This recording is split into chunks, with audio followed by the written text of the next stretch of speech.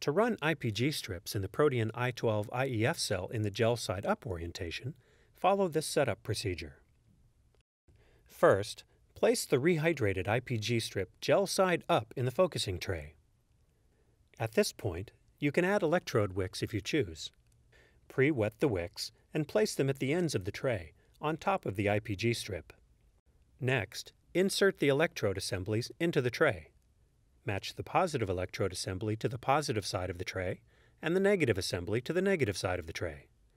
They will only fit in one orientation because they have round and square pegs specific to each side of the tray and each electrode assembly.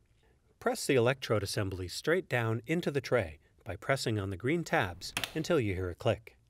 Once the tray and strips are assembled, place the tray on the platform of the instrument and insert the positive electrodes into the slots on the instrument. Please note that the trays should be placed into the instrument according to the guides on the sides. The electrodes should be pressed into the instrument until a click is heard. Press the tray into the instrument until the stop on the tray is reached. Check to make sure that the pin on the negative electrode assembly has made contact with the metal strip on the instrument.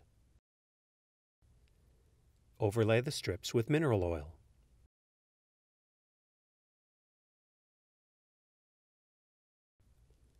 Close the lid and you are now ready to program the cell. After the run is finished, the tray can be removed by sliding it away from the electrodes and lifting it out of the instrument. The electrodes can be removed from the tray by pinching the green tabs and lifting up.